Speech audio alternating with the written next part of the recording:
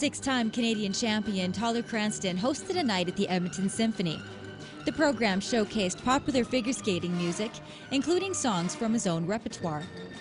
The concept was doing a program of pieces of music that have been used by important skaters and have burned themselves into skating history, and to moderate and give the context, explain why certain things were used, why they worked so effectively, who skated to them, how many people skated to them, an anecdotal account and also an historical account.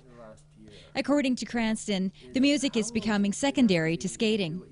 I think that the music within World and Olympic competition is now perceived as being second to what you do on the ice. So the music isn't so important.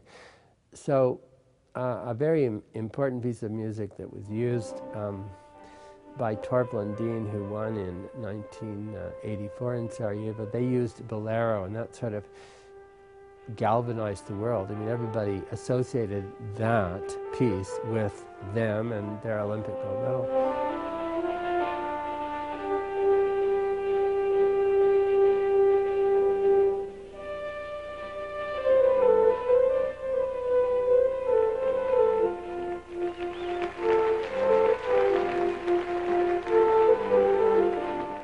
Cranston spoke about how skating affected his life.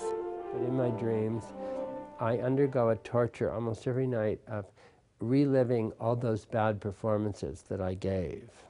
Of course, I did give a few good ones, but I'm sort of tortured by that. And so now I think of skating, I almost wish that I'd never done it. I don't think I really like skating except for some wonderful things. And this at the Edmonton Symphony is one of the wonderful things. And it's readdressing what really became very educational for me and very pleasant was expressing yourself to music. Cover it up very well. Now the unusual flying sit spin, change sit spin. Look at that.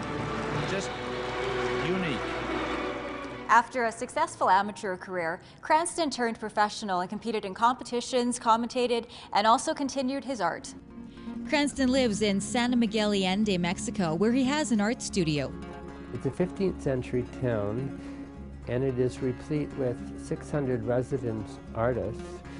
And I have owned and worked there, and if I may blow my own horn for a minute, would be more international and more successful as an artist than I ever was as a skater.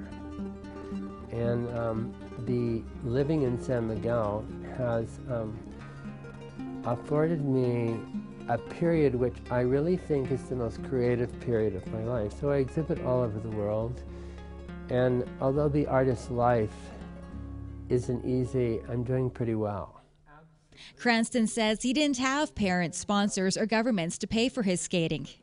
I had to make it through art, and so the very first painting exhibition that I had, which was at Ellen Burke's house, she had all the furniture removed by a storage company, and we invited every person we'd ever met. And I had this exhibition where I sold everything and was rich at 17. I think I made, in those days, something like $7,000, which was pretty darn good, you know, for a 17-year-old.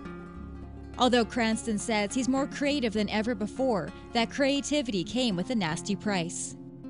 It hasn't been easy, but I've come this far, and in German they say, so weit, so good. So far, so good. Tammy Karatchuk, Shaw TV, Capital Region.